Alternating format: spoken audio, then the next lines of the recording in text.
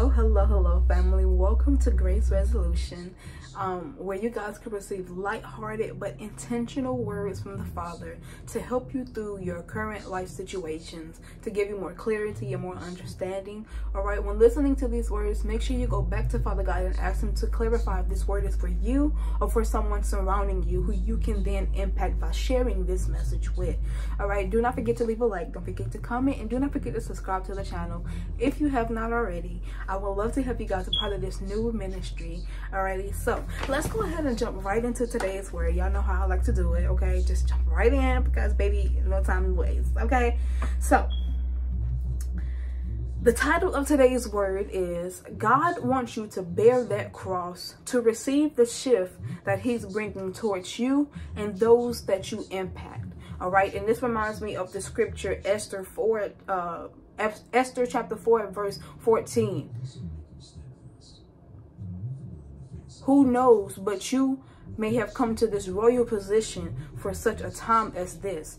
This is what Mordecai had said to Esther when there was a hit on the Jews, and Mordecai went to Esther as a resort to try to de-escalate the situation. And that's something that he told her. He said, who knows but you have come to this royal position for such a time as this, meaning who knows but maybe you coming to this royal place, maybe you being in the kingdom, maybe you being with the king was intentional, because literally you are meant to help us defeat whatever evil is trying to come against us. And the only way that we can defeat this is by you facing and going to the king to address whatever this situation is. You were placed in this kingdom for a special reason. So who knows, maybe this could help us, maybe this could save us. This is the last resort. This is the only thing left, right? So that's what's happening here. All right, you guys were placed in a position, in a royal position. All right, you guys were placed in a royal position because I'm hearing, like Joseph, you were meant to help the people back at home for you. Joseph did the same thing. Joseph, although his brothers had mistreated him and caused him to be a slave, and then later on he got imprisoned, and then he later on became royalty in the land of Egypt, and he was able to help his family during the time of famine. Yeah, it's the same type of energy. No matter what you've been through, all of your trials and your tribulations have led you to a place of royalty where you can now help others around you who you impact and those who literally listen to you. All right, so today we're reading from Matthew chapter 27 verses 38 through 53. All right, it says, then two criminals were crucified with him, one on the right and one on the left. Those who passed by were yelling insults at him, shaking their heads and saying, you who would destroy the temple and rebuild it in 3 days, save yourself. If you are the Son of God, come down from the cross. In the same way, the chief priests with the scribes and elders mocked him and said, he saves others, but he cannot save himself. He is the King of Israel. Let him come down now from the cross, and we will believe in him. He trusts in God. Let God rescue him now, if he takes pleasure in him. For he said, I am the Son of God. In the same way, even the criminals who were crucified with him taunted him. From noon until 3 in the afternoon, darkness came over the whole land. About 3 in the afternoon, Jesus cried out with a loud voice, Eli, Eli, lema sabachthani. This is my God, why have you abandoned me? Hopefully I didn't pronounce that incorrectly. Sabachthani, yeah. When some of those standing there heard this, they said, he's calling for Elijah. Immediately, one of them ran and got a sponge, filled it with sour wine, and put it on a stick. Then they offered him a drink. But the rest said, let's see if Elijah comes to save him. But Jesus cried out again with a loud voice and gave up his spirit. Suddenly, when his spirit left his body, right after that, suddenly, the curtain of the sanctuary was torn in two from top to bottom. The earth quaked, and the rocks were split. The tombs were also opened, and many bodies of the saints who had fallen asleep, we know what that word means, the believers who deceased in the physical, would technically sleep to God, okay? And they came out of the tombs after his resurrection, entered the holy city, and appeared to many. All right. So this is a whole lot, but we're going to go ahead and get into the numbers that Father God gave me. All right. So we have 3 numbers. And the first number is 411. And this means in the Strong's Concordance, we ain't using no angel numbers over here, okay? Straight Hebrew and Greek translation, okay? 411 means these, those, all right? Like a collaboration or a gathering of more than one, okay? More than 2, okay? Then we have the next number, 1, 2, 3, 4. I kept seeing this number. Even on the clock, it would be 1234. I would see it on the address. I would see it on TV, like on the house, on the TV. And I'm like, this number is just not, it's not a coincidence, you know? So I go to look it up in the Strong's Concordance, and it actually means to cleave, to break open, to break through. That's what Jesus did. When his soul left his body, when the Holy Spirit left his body, instantly things broke open. The curtain was torn in 2 from top to bottom. The earth quaked and the rocks were split. Things broke. You hear what I'm saying? There is a massive shift that is happening. 535, to be weak, languish, to droop, to be sick, mourning, right? So with these numbers, Father God let me know that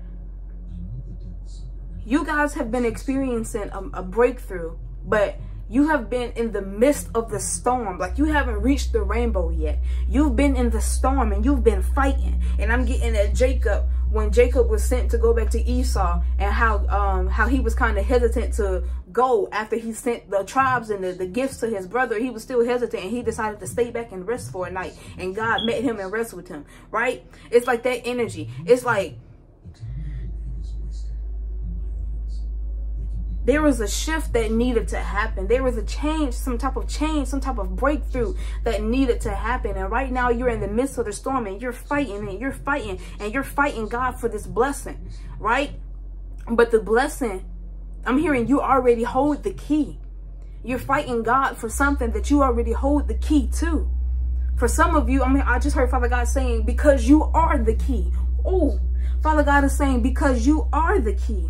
You hold the key, but you're fighting me about this key, about receiving this key, when you are the key. Okay, God wants you to bear the cross. Like Jesus was the key to us for our sins to be forgiven. Because if Jesus was not sacrificed, if God did not send his son down here, God would look at us and be like, you're an abomination. Zap. God will look at us and be like, you gotta go. Zap. You know, but when Jesus was sacrificed, his blood covered us. So it gives God, when God looks at us, he don't just see us. He see his son's blood, and then he sees us. And he remembers the love that he has for his son. And he said, you know what? I'm going to give you another chance, because my son was sacrificed so that you could be forgiven for the things that you keep doing of the world. So you know what? I'm going to forgive you, because every time I look at you, I see the blood of my son. And because I can't hurt my son just for the simple fact that because that's not the type of person that I am, I'm going to give you the opportunity. I'm going to give you that chance to prove yourself, to show me, to honor me, to love me the way that I love my son, the way that I love you. Because God really loves us, but the things that we do in this world, the ways that we live, it upsets the Lord. Think about it. It was in Genesis when the Lord was like, when he looked down at the world and he seen how much of a catastrophe it was. He was devastated. He was hurt. He was even upset that he even created us. He was upset that he created humanity. So just imagine what God could be, how God could be looking at us when we sin, but he still has that compassion, because when he looks at us, he don't just see us, he sees Jesus's blood over us, and then he sees us. That's what gives us the second chance. That's what allows us to be redeemed in the name of the Lord. By the grace of God, that's what allows us to be redeemed.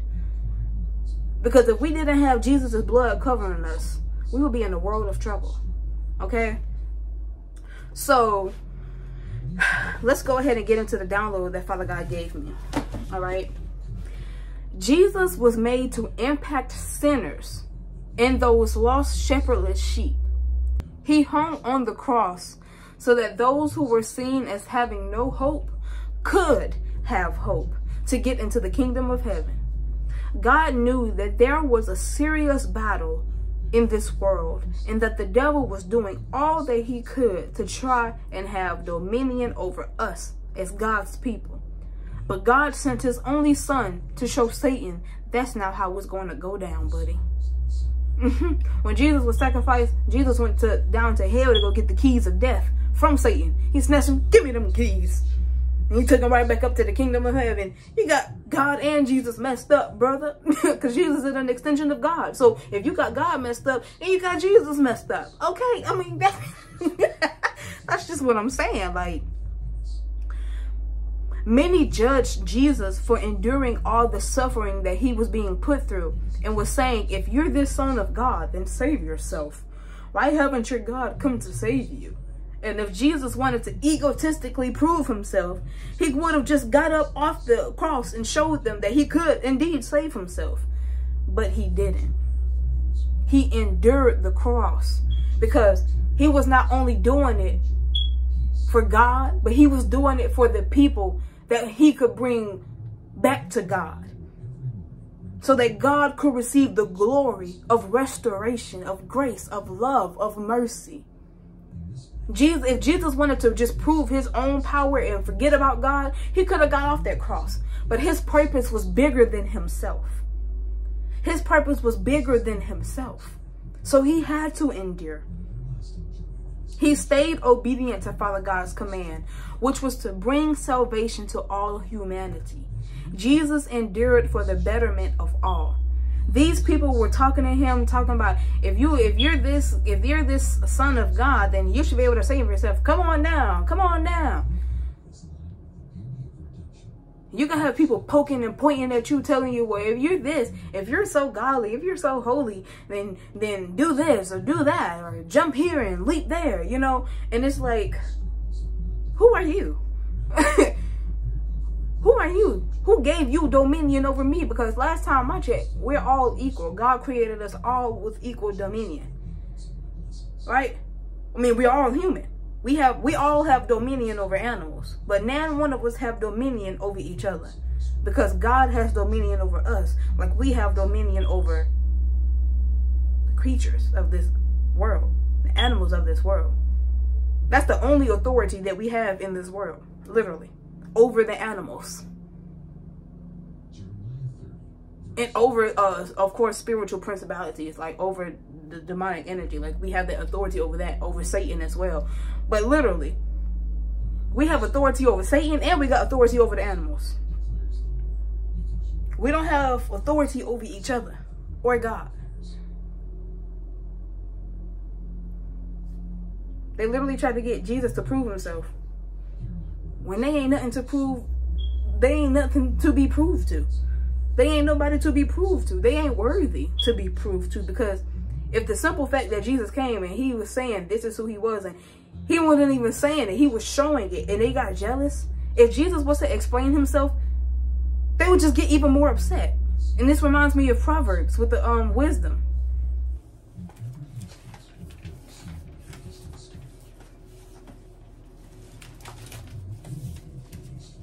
Don't rebuke a mocker or he will hate you. Rebuke the wise and he will love you. Don't basically let them know. Don't tell them your disapproval or criticize them of the things that they do that's not righteous. Just let them be. Let them be. Because a fool is going to talk. A fool is going to think they know it all when really they know nothing at all. They think they know it all, but they know nothing at all. All right.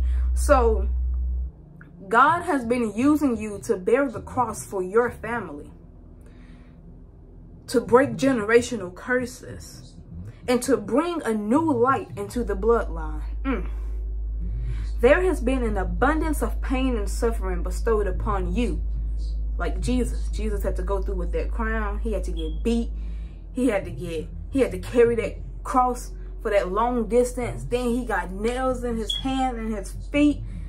He got stabbed in his side. Jesus went through so much suffering, went through so much pain and suffering. And even though your pain and suffering ain't been as brutal, that's not going to count out the pain and suffering that you literally experienced. Your pain and suffering is pain and suffering still too. But you went through that for a greater reason. There has been an abundance of pain and suffering bestowed upon you because God knew that you, of all the people within your bloodline and within your family, God knew that you could bear it.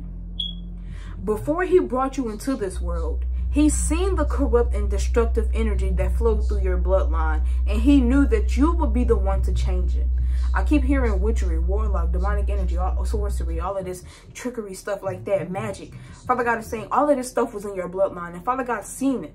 And he knew that before he even blessed you and put you in your mother's womb, before he even blessed you and put you into your mother's womb, he assigned you a mission. He said, here, this is what you're going to go into this world, and this is what you're going to do when you step into your potential, when you step into who you're meant to be in this world, in this lifetime. All right? This is your task before you reach that place, and this is going to be your task when you reach that light within your life, when you come back to me. Okay? Because of course God placed you into the carnal environment because there was some healing that needed to be done. So you were in the dark, meaning you weren't as close to God as you should have been, but he was still right there with you, guiding you through all that darkness. Okay? I'm hearing he was your guiding light, like a night light, like a kid that sleep with a night light at night. God was your light through all that darkness. Like I said, the kids sleeping at night, but they got the night light plugged into the wall. That's the only light, but that light brightens up the room. Yeah, God was your night light through that darkness that you had to experience. All right? Like Jesus, you may feel that God is nowhere in your life, but trust that he is behind the entire plan, and you will come out victorious. All right? So, like I said, Jesus had called out, my God, why have you abandoned me? All right? And reading this little excerpt here, it says, Jesus' words here are both a quote and fulfillment of Psalms 22:1. Though he had previously known only unbroken divine fellowship from all eternity, Jesus experienced the horrible abandonment of his Father as God poured out his wrath on his Son as he bore the sins of the world. Jesus in his humanity felt separated from his Father in bearing humanity's sin. This is the feeling people have when their sin separates them from God. All right? So you had to go through that experience of feeling neglected by Father God to be able to come out on top. I'm hearing wherever you were in the wilderness or wherever you are in the wilderness, Father God led you there for a specific reason. I'm hearing this is the end of your journey. Wow, like Jesus came, he was ministering, he was healing, and he was doing all of that stuff. He was making an impact. God sent you into people's lives to do the same type of thing. To show them a different side to life, to show them to love themselves, to do better, to come out of their darkness. You were that light. And the final step for Jesus was getting on the cross. And I'm hearing you are at your final stage now, bearing the cross. Father God is saying he wants you to keep bearing the cross, because you're not only doing it for yourself, but you're doing it for others who you impact, for others who love you, who keep their eyes on you. Like Jesus had followers keeping their eyes on him and following him. God is saying you are at the cross. God wants you to bear the cross. I'm hearing the reason things feel like nothing is changing, the reason it feels like God has turned away from you, and I'm hearing you have been shedding a lot of tears. You have been expressing a lot of pain because of the suffering that you have been placed in. I'm hearing you've been beaten spiritually. You've been crowned with that thorn crown. You feel me? You've been humiliated. You've been you've been placed up on this cross, and you've been nailed in your hands. Father God is saying he wants you to keep bearing the cross, because like Jesus, you're going to open up. I'm hearing because you're the key. Wow. Like Jesus, you're going to open up a door that has never been seen before for your bloodline. You're not just doing this for you. Jesus felt like he had separated from his Father, but truly it was the sin of humanity that put a dark cloak over him to hide him from the Lord. Sin is the cloak that caused God to not truly pay attention to the cries of his own Son, even though his Son was truly pure. Can you imagine?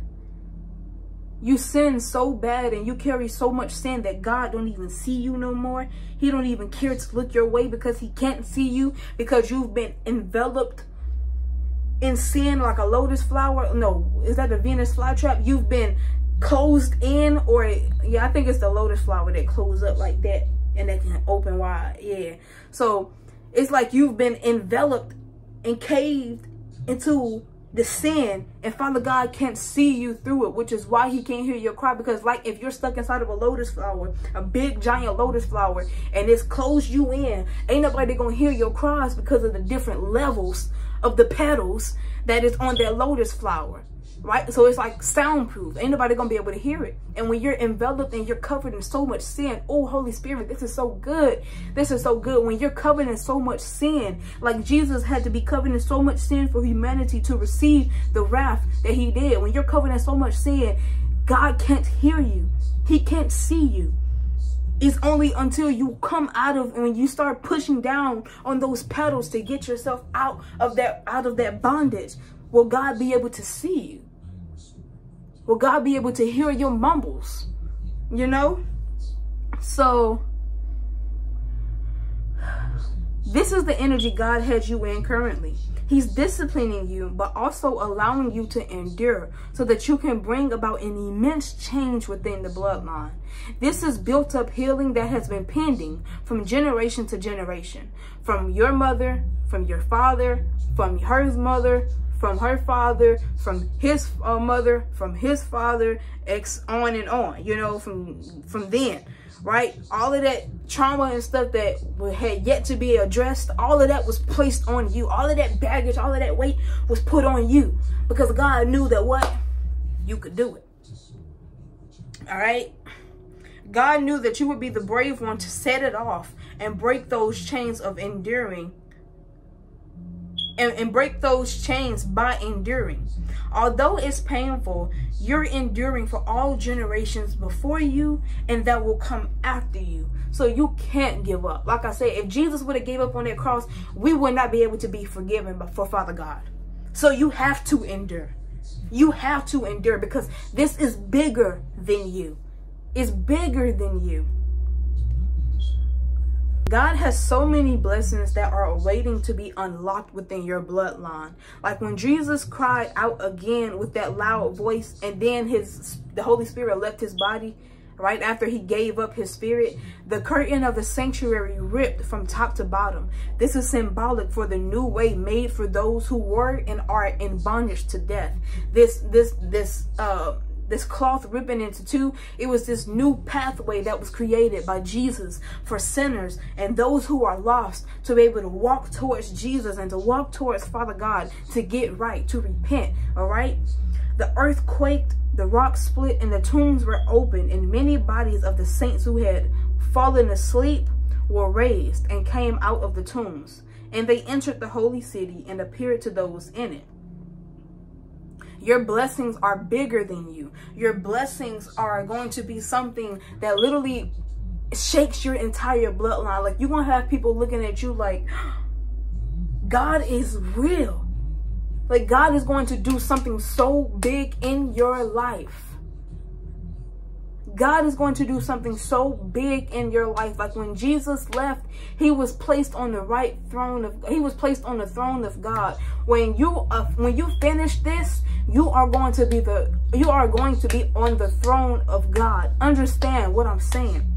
God is going to put you in a power position to where people that were influenced by you are going to be in awe of you. They're going to be like, God did that. God is going to get the glory, because so many people that were being influenced by you or they were being impacted by you, they're going to see the glory of God over your life. Like we see how Jesus changed, how his image changed when he went to heaven. He received a new face, a new look, right? That's the same type of energy. People are going to see the glory of God on you. Like we are able to see the glory of God. I can't remember what scripture that was where he was talking about Jesus was sitting, I forgot.